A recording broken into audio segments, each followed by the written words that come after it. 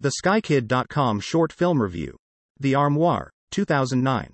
Some movies are filled with messages that both protagonists and viewers are expected to decode. Decoding these messages to grasp their meanings can be challenging, and the results can vary. The plot of the 2009 short film The Armoire has a lot of hidden messages and enigmas. The protagonists of The Armoire are two young boys, Aaron and Tony. They are classmates, best friends, and both are members of their school's choir.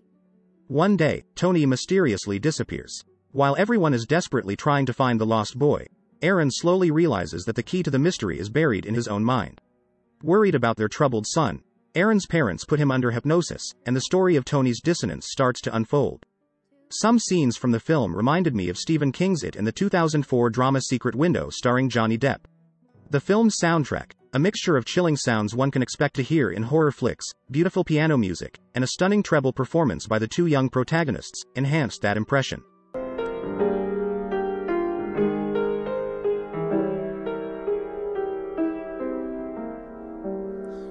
Ten, 9, 8.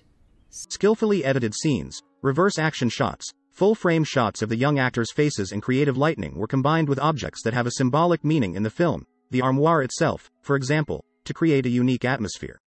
Some things that are not immediately clear are revealed through conversations, but just when you think you've solved a riddle, another one is sure to appear.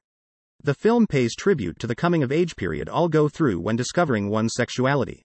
It's a time of life that is almost always associated with confusion and distress.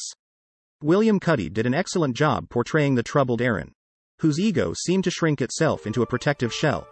A sense further emphasized in the scenes in which he closes himself in the framed box of the armoire.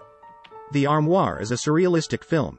It's both mystery and drama, and while I found the story both challenging and intriguing at the same time, I would urge you to see it and draw your own conclusions.